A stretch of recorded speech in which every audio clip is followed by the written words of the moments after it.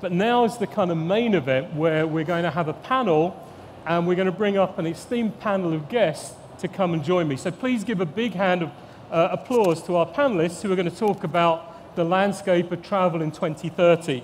And we have Mr. Fahd Hamaduddin, the CEO and a member of the board of Saudi Tourism Authority.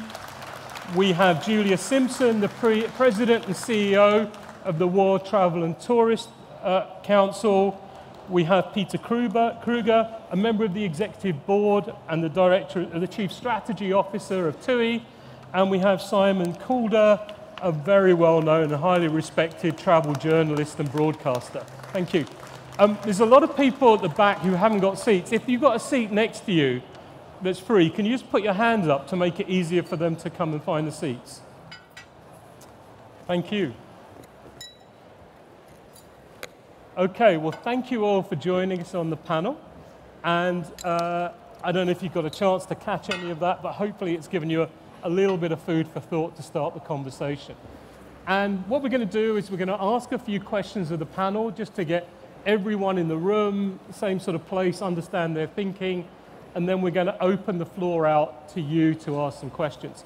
So what I'm going to ask you to do, to start with the panel, is just to take no more than 2 minutes, and we all have a clock in front of us as our guide. The clock is our controller. Just take 2 minutes each to firstly outline your vision of what travel in 2030 and beyond could look like. So Mr. Hamaduddin, would you like to start us off on that? I'm very delighted to be joining you. Thank you, Rohit. And I'd like to maybe build on what you said earlier today. You talked about the layers of uncertainty that are concerning travelers. So if we think of travelers first, let's ask ourselves, what is it that they want? It's not our vision. Our vision should deliver against their aspiration of what travel could look like. So I would say they want trust first, building on the layers of uncertainty. So I won't repeat what you said. You were on point, and I think trust is definitely number one. Then power. I think with what technology avails today for us, we can definitely fulfill that aspiration of travelers. I think they need to know, they need control and power over what they do, how they do it, when, and if things go wrong, what happens. The third aspiration, I would say, is they want ease. I mean, allow me to just exemplify. In Saudi, we just started, really. But our first digital offering was our e-visa portal. And I'm delighted to say it's the fastest in the world. But that's just the beginning.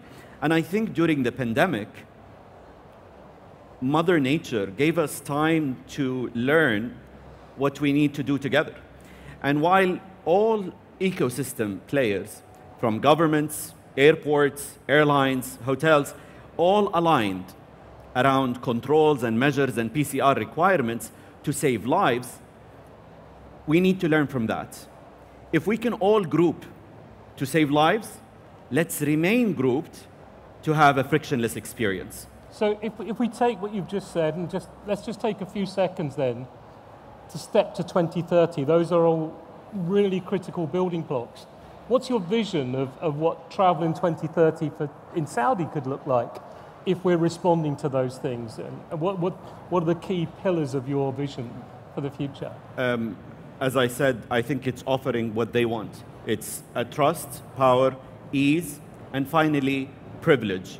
Okay. And I think privilege, every traveler wants to feel special and get what modern luxury is. Luxury is no longer gold and bling bling. It's luxury today is sustainability. Very nicely talked about, very poorly acted upon. So if we want to do good for tourism, we need to deliver and invest and commit to what sustainability takes, from cultural authenticity to natural preservation to regenerative tourism where relevant. Excellent. Thank you. Thank you. Peter, if you want to pick up the baton, coming from a TUI perspective, what's your vision of what travel in 2030 and beyond could look like? Yeah. So as you know, Rohit, our company is working in tourism. So when I talk about travel, I really mean tourism. We are a strong believer of connecting distribution and product. And what we see, in particular in newer destinations, there's a huge lack of product. So that's why the product development towards customer needs is very important. And we see actually three main drivers going forward. So the first one is experiences. We tend to say experiences is the new luxury. Sustainability is also a luxury and important, and I'll come to it as well. But first of all, it's experiences. People want to experience something. People don't want to go somewhere and just lay on the beach for 2 weeks. This is what people used to do. In the future, people want to go out, see the country, experience, and really connect with the local people and have a unique experience. Now, people will have more money available. We're in a growing, in a very prosperous society. I'm not talking about the UK exclusively, but from a global pattern, you have upcoming middle classes, so there's more money available. People have more time to spend. They retire earlier. They want to see more things. So the mega trends on the demand side are very strong. And then what we see as a second key driver is really individualized offerings. So people don't want to have a mass-produced product. People want to have a personal experience, so this is very important, and technology will be a huge enabler to get there. And people want to have something unique, something very exclusive. So this is something we need to reflect on the product side as well when we shape our products. And then, of course, sustainability, and this comes in many forms. I mean, we always say tourism is a force for good, because the value transfer from a macroeconomic perspective in terms of wealth, from wealthy countries to destinations that are upcoming is huge. It's a huge economic factor for destinations, and I'm sure we will talk about it later, Rohit. There's also one very interesting example that we always quote, where you can actually see what we mean. So this is a little island in the Caribbean. It's divided between two countries. One is Dom Rep, and the other one is Haiti. If you go to Dom Rep, tourism is big. You have jobs, you have schools, education is a lot higher compared to Haiti. Haiti was closed for tourism. It's the same island, so it had nothing to do with the destination. It's really that openness for tourism as a force for good as well. Thank you. So Simon, if you could pick up, we've talked quite a lot about the customer in different respects.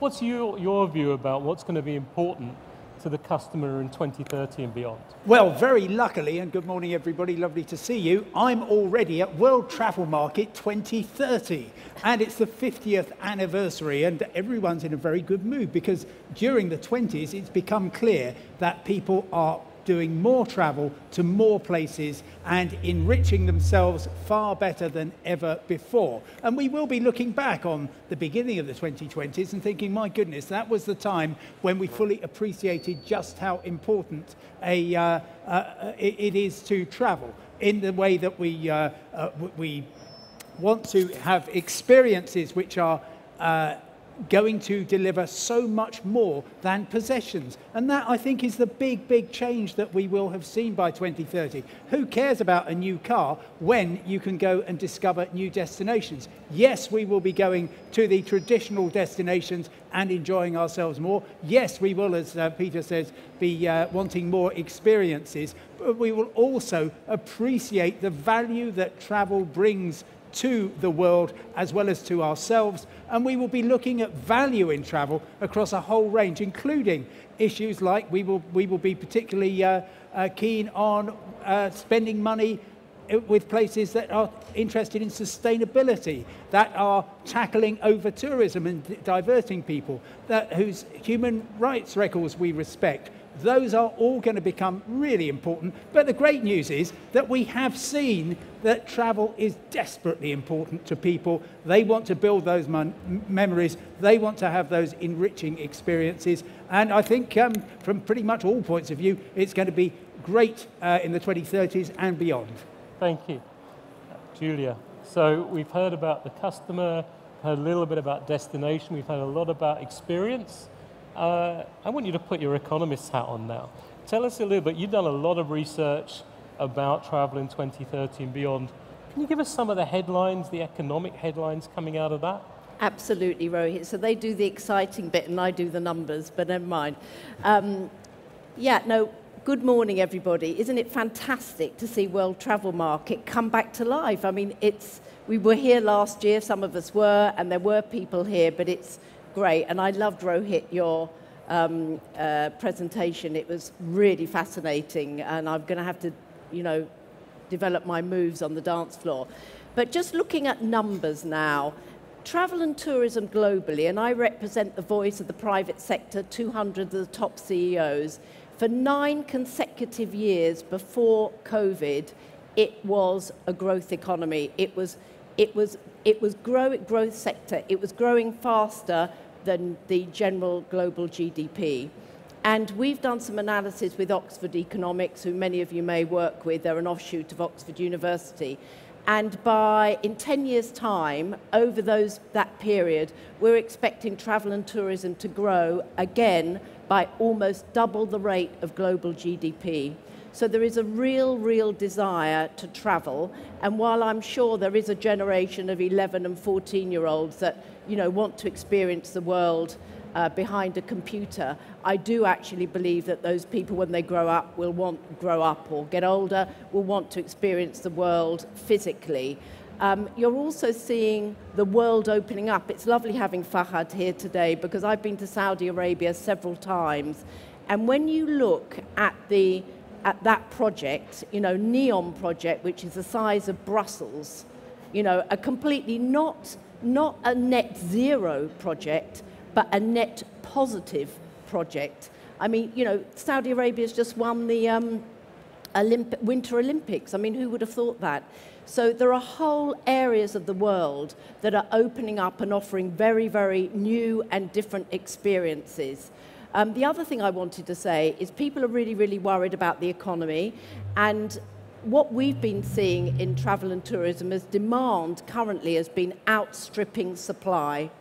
I think the supply hasn't been there for various factors, some of the people leaving our sector, some of the demographics, but you've definitely it's not just pent-up demand, it's pent-up savings. And people have asked me, when is that going to end? Is this a bubble? Some of the latest data we've seen from the US is some of those savers have actually worked through, some of their savings. But actually that pent-up demand and travel now, where do people want to go? They wanted the wilderness, then they wanted outdoor travel, and now people really want to get back to cities, which is interesting. Thank you, and we'll come back on some of that. So now let's move on and go a little deeper. You've all picked up the theme of sustainability. I touched on climate change. Fahd, you have this incredible vision for 2030. Can I ask you to put your climate change and sustainability hat and talk to us about how you're factoring those into your vision? I think starting with the global tourism, I think Saudi is committed to contributing to the net zero contribution of this sector by 2050. So that's a commitment at a global level. We owe it to the sector. And as Julia said, this sector has outperformed other sectors, and the growth is expected to be 3x by 2030 if we continue going at this rate. So I think the sector cannot afford to fail. What happened in the pandemic is something we cannot repeat, but we have to also, with that growth, net zero by 2050 is a commitment for all.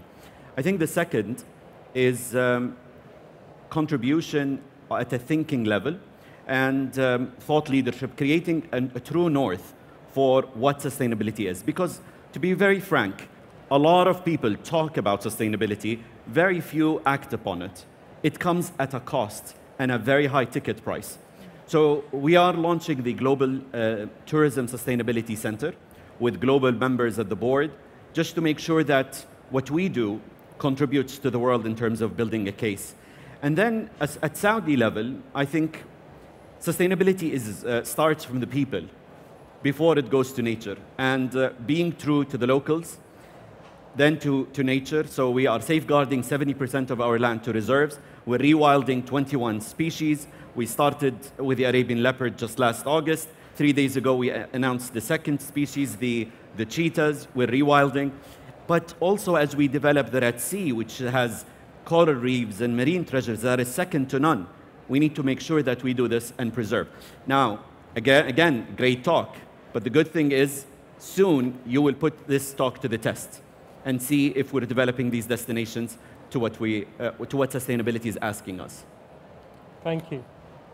Peter, something we haven't touched on at all yet is, you touched a little bit on personalization, but take us a little deeper into what role you see technology playing in enabling what you talked about, but also what all of us have talked about. Sure.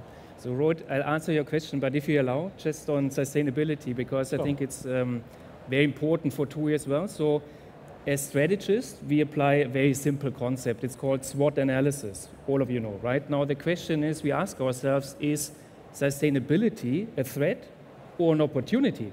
And actually, we see it as an opportunity, right? So, in TUI, you can see we're investing a lot now in sustainable resources.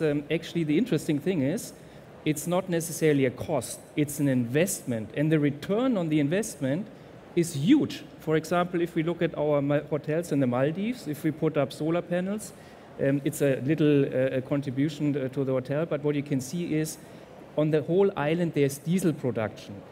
The business case for solar calculates after 3 years, you get your investment back. So the business cases in sustainability are super, super attractive, and that's why we see it more as an opportunity than a threat. Now, technology, of course, is an important driver as well. I liked the overview you gave us earlier, which is a little bit more long-term vision, and of course, in TUI, we also have a project team looking into virtual reality. I mean, one of our hotels in Madrid, the Rio Hotel, has a very nice rooftop space. We have already a virtual reality access to this rooftop space, so we're experimenting a little bit. But of course, there is, let's say, a very provocative thesis in TUI, where we're discussing, can we not sell our hotel rooms twice? So we sell it to our customers, of course, and then we sell it again in a more virtual reality world. But this is something, of course, which will take a little bit more time. Now, more short-term, technology will be an enabler for more connected trips, so seamless travel, as Fahad was saying. I was in Riyadh 2 weeks ago. I must say, I mean, the traveling to Saudi Arabia is incredible, easy, very smooth, great job done.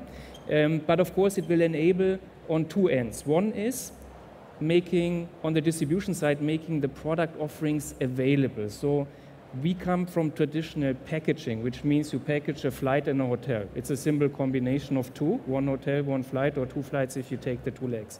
And then the other question, of course, is with our products that we have available in the group now, we can, with our technology today, offer to you 6 billion combinations of the different travel products we have.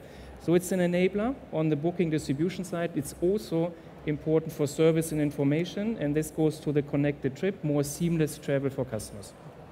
Excellent, thank you. So Simon, we've had the destination perspective, we've had the environmental perspective, we've had the tour operator perspective, and we've had the economic perspective, and we've all talked about customer. We haven't talked much about airlines yet, and aircraft.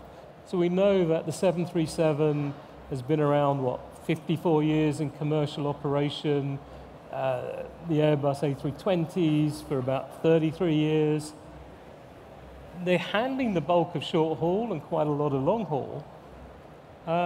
What's it going to look like in 2030? Where do you think we're going on aviation? I can reveal exclusively that you might be going to Madrid to check into the fantastic Rio Hotel there. And I'm boggled by the idea that Peter's already going to be in his hotel and I'm going to be there virtually. Sounds very unusual, but there we are. But you will be travelling there, of course, on an Airbus A320 series aircraft or a Boeing 737 series aircraft, because basically they work. And yes, they have been around for over half a century in the case of the 737, but they've clearly been getting much more efficient, and that will carry on. By 2030, remember I'm there already, we are seeing some electric aircraft already flying around. They will tend to be covering the areas like the Maldives, Orkney in Scotland, the Pacific Northwest, areas where you've got short flights using small aircraft with a limited number of people. You might move into hybrids. I think hydrogen power is more likely. We're not going to be there in any scale by 2030, but things will have improved. Don't forget, we had a massive sustainability improvement during COVID when all those gas-guzzling 747s were flown off to Victorville in Southern California to live out their days.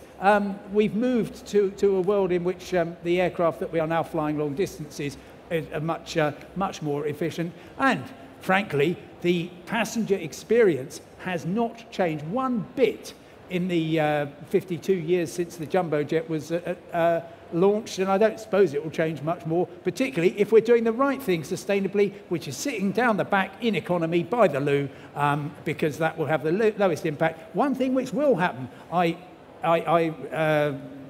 predict by 2030, is that your baggage will already be in your hotel room, and Peter will be looking after it in Madrid, because we will get used to the idea that it gets picked up from our homes, from our offices, and delivered actually to the room. We will pay a premium for that, but it's a heck of a lot better than your luggage ending up in a different continent to the one you're in. Thank you. Julia, we've all talked a lot about sustainability and climate change. We have a bunch of world leaders in Sharm el-Sheikh, hopefully putting action behind the words they're coming out of their mouths. What's WTTC doing to encourage the industry to really move as fast as it can on sustainability and climate change? Oh, Rohit, we've got 3 major projects, and the first thing I wanted to say to the room, it's really important on sustainability, which I agree is an opportunity, by the way, and also there is now a lot of money. If you look at the Investment Act in the US, there is people are investing it, so it is investors investing in sustainability, so there's a lot of opportunity. But one thing I think we need as a sector is to really narrate a single narrative around sustainability. You know, I have sadly sometimes heard hoteliers saying, I'm okay on sustainability, the problem are the airlines. And that just actually won't do. It's also wrong. So, you know, I always say, you know, I had a background in aviation, and I do agree electric planes, drones, hydrogen, but what will get us through to 2030 is sustainable aviation fuel. And we need 3,000 of these depots around the place and investment. But the actual technology is there, and the technology will take our household waste and it will turn it into what I call liquid gold, which is jet fuel. And it is a very, very refined substance. That's why it's quite hard to replicate, because we don't want it freezing at 30,000 feet. But I think in our sector, it's really important that we tell everybody else's story. So, you know, on aviation, you've got SAFs, SAF, or green fuels. You've also got, and it all sounds a bit boring, but at the United Nations, the branch of United Nations that looks after aviation is ICAO. And ICAO have just come, it's a set of countries, it's not the private sector, and they've just come to an agreement on a major offsetting scheme. And this offsetting scheme globally will allow certain areas of aviation that cannot meet their targets in time to be able to offset within the cap of different countries. It's called CORSIA, but it is actually critical. I do love hydrogen, but remember, hydrogen in its liquid form at the moment takes up 4 times the amount of space of jet fuel. So it's not going to be our solution for 2030. And how you deliver it to airports also might be fine at JFK, but not so easy at Nairobi. So we need to think of those things. But what we want to help on is 3 things. First of all, the WTTC has created a net zero roadmap to 2050. And we've got all the individual sectors, crews, airlines, tour operators, everybody in one area. Oh, speak up a bit. No, speed up. Speed up. Oh my goodness. Okay. So we've got that, and please look at it, because that will help you tell your story. We're also going to introduce at the beginning something called Hotel Sustainability Basics. The big hotel groups know what they're doing on sustainability, but 80% is made up of SMEs.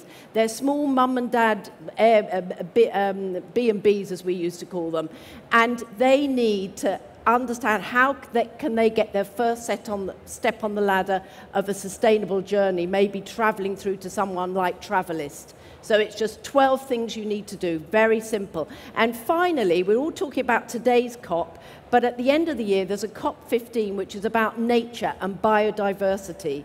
And we are the guardians of biodiversity in our sector. We are existentially linked to it. And we are, as Farhad said, replanting, bringing species back and protecting species. So we have developed, for us in this room, a positive nature roadmap. Please download it from the WTTC website. It'll be really useful to you. Thank you, Julia. That was a great 5-minute, 2-minute speech. Right. Let's go back round the panel now, and you've actually answered some of the next question I was going to ask you. So let's go to Simon. There's been quite a lot of talk about other modes of transport, Hyperloop, space tourism. Again, you're in 2030. Tell us what's going on with those.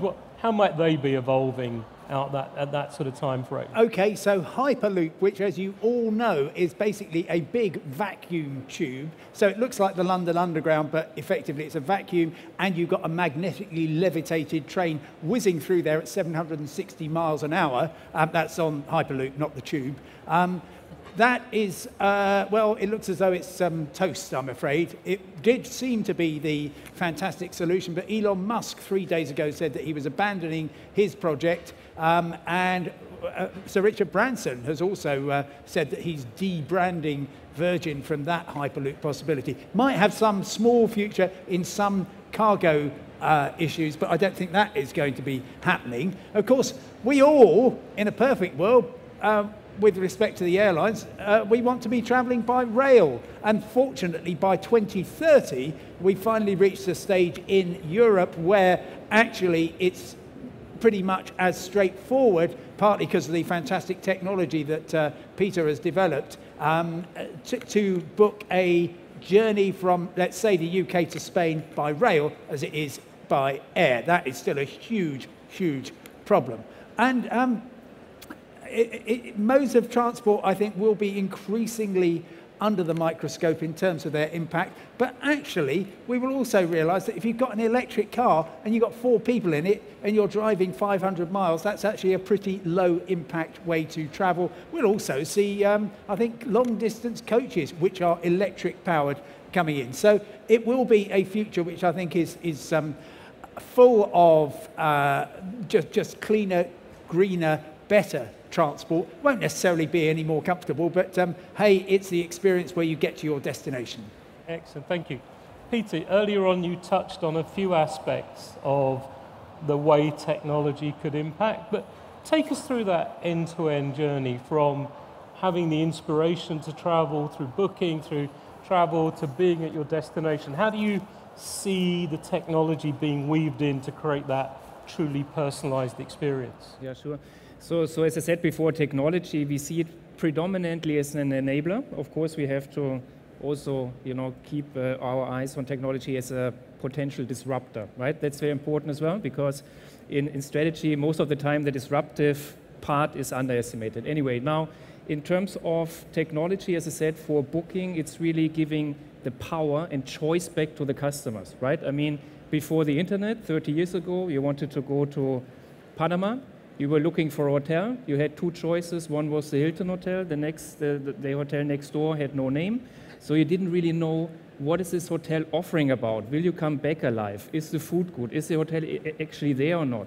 Today, you go on TripAdvisor, you go on Google, you review, you have 20,000 review of the hotel, customer experience, so you have access to data information. So this information part and giving back the choice to customers to choose their own packages in the future is very important. And package doesn't stop at flight at hotels. We have recently acquired a company called Musement, where we do a lot of in-destination experiences, tours, activities, concert tickets, whatever you like as an experience will become part of a package going forward. So enabling this choice and the vast product offering you have. This is technology.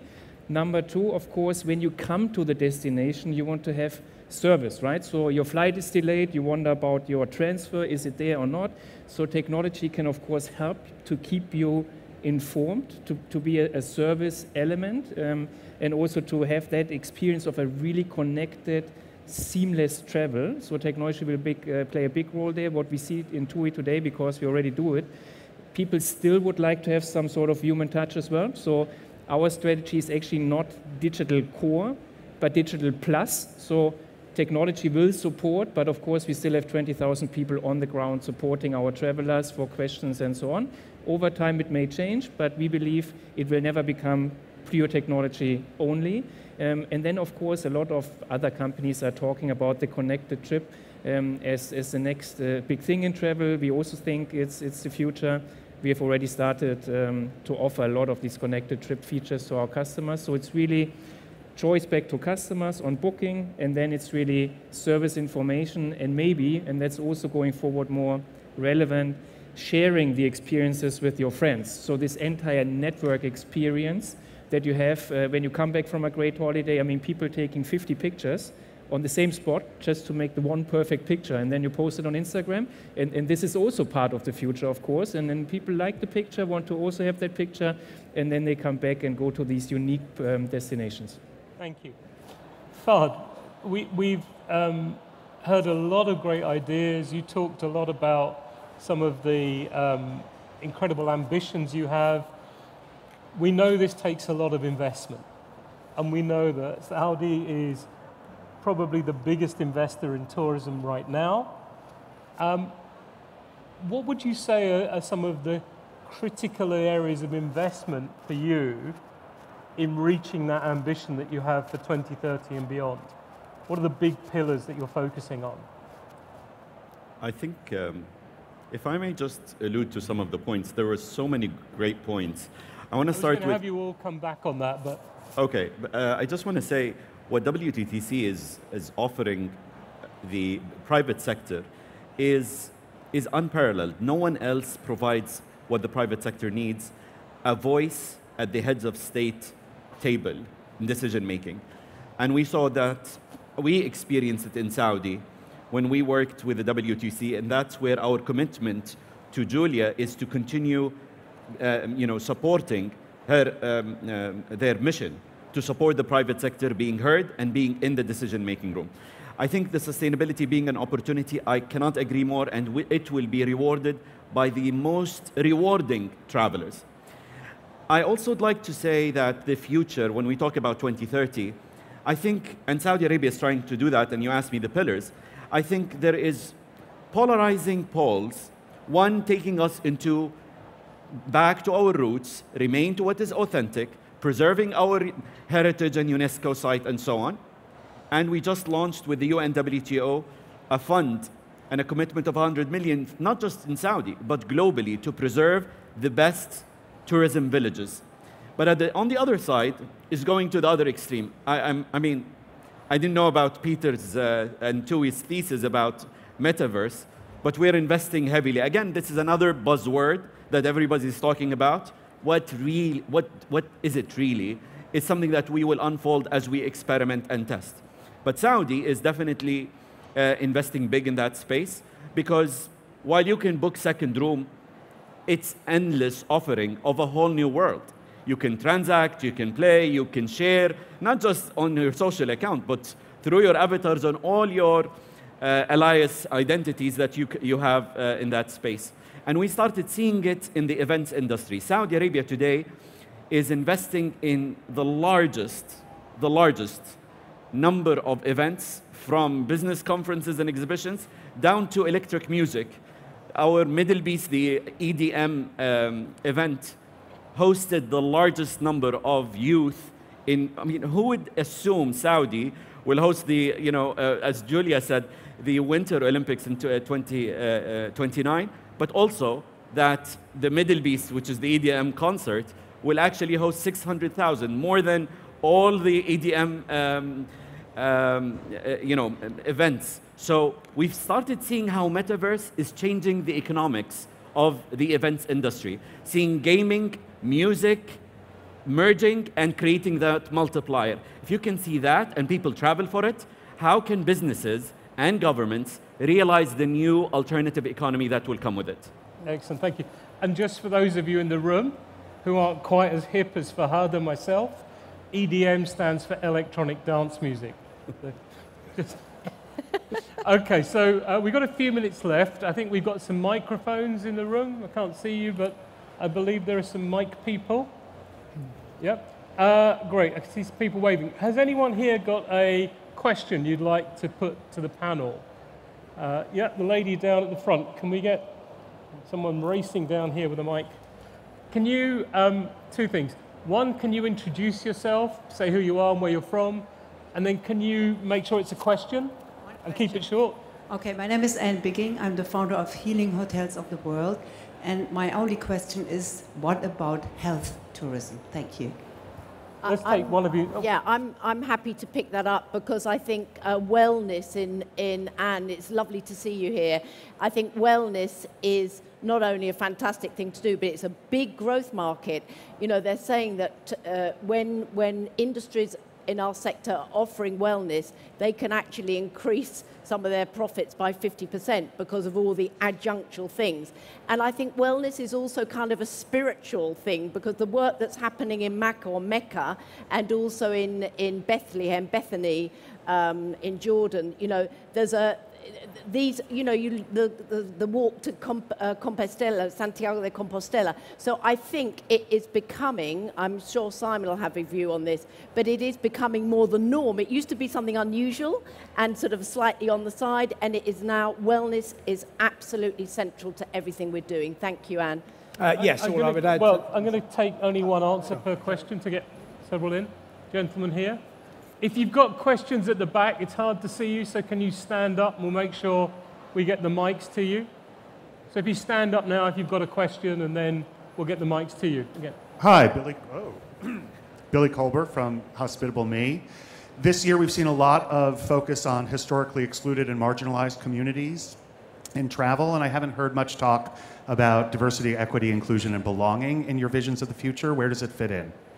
Who'd like to talk about I'm very happy to tackle that. Yeah, if you go back to 1980, and no, I wasn't here, but the very first world travel market was opened by Miss World.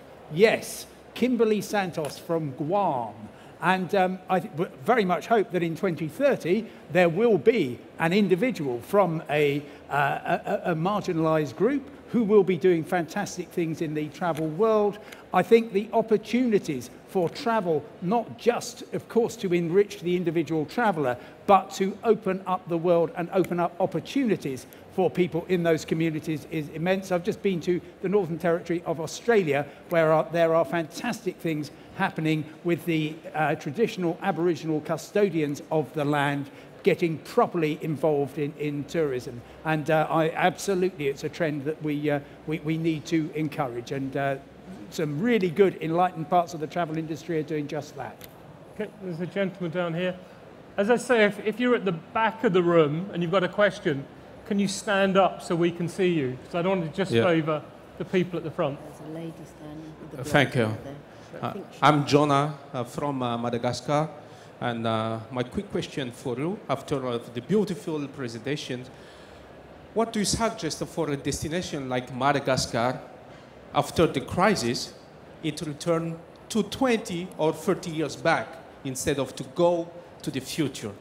So would you have suggestions about such destination? Peter, would you like to take this one?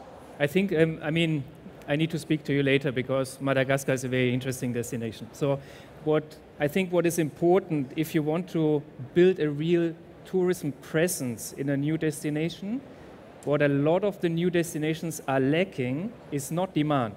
They're lacking product that fits to the demand. Right now in TUI, we have 21 million customers and products, so we know exactly how to shape what product we need to sell it to our customers, right? So therefore, I think my recommendation to Madagascar would be invest into products. The demand will come. I mean, my wife and myself, we've been to Basaruto lately, coming quite close now to Madagascar. Amazing product offering, Indian Ocean, one of the best beaches you can get. So it's all there. All we need is to have the relevant product. So let's catch up after the session. There's a lady at the back there, I think, stood up. Is that right? Can you put your hand up? Did you have a question? Or are you staff? Okay, no. Then over here, lady there. Hi there. My name's Andy Graham. I'm from Tesco Bank. I'm just wondering, what role do you think cash will play in 2030 and beyond? Do you want to take that, or shall I? I think I'll do a very quick one on that so we can get some more in. I think cash will play a part, and there will be some destinations that will actually emphasize their willingness to take cash. But I think in many, many societies, we will have moved to either more and more plastic, more and more digital equivalents of credit cards, but also to smart money where you can give it rules. So for example, I can instruct my cash in the bank to buy the holiday where I get the cheapest price, that it can be looking on my behalf because I've made that money smart. I think there was a lady on the far side. Do you want to stand up again who had a question? No? Okay. Gentleman over there, standing up. Yeah, so my name is Gerben. I'm a tourism student. And on behalf of the people who will have the future in tourism, could I ask one of you to give specifically, shortly, some piece of advice, basically, on what would be most relevant for us to focus on? Fahad, you're building, the biggest investment in tourism. What kind of skills, talent, requirements do you have to make that experience come to life? I think it's a difficult one, but my advice is, if you look at how different sectors are responding to your generation, and you see common denominators between gaps, between these sectors and understanding your needs, and more, your means of transaction with service providers, products, and with each other as communities. Because one key trend we see in travel, it moved from nature to culture. Now we're seeing lifestyle. And lifestyle is nothing but a subset of cultural traits that group communities. So you could be a K-pop fan, and you have members within your community in Riyadh, in Tokyo. So I feel that so many sectors do not recognize how different you transact today and your aspirations. So if I were to advise in short, see the gaps and look at where tourism misses and focus on that, because those that understand you best will serve you best. And I would like to also give this gentleman a credit. He talked about product development and product in the frame of experience. I met him, he said product, product, product when I was in his office. This was last year or so. Now, the biggest function in Saudi Tourism Authority is product. And we have designers in every vertical of lifestyle. Thank you. Well, we've run out of time, but what's been fascinating to me is the role that dance has played in this conversation. So I talked about learning new dance routines. Fahad's told us about his interest in electronic dance music and K-pop. The only thing I'd suggest is, given that India's probably going to be the biggest outbound source, get learning your Bhangra. So please, with me, join in thanking the panel for a fascinating and really insightful and far-reaching session.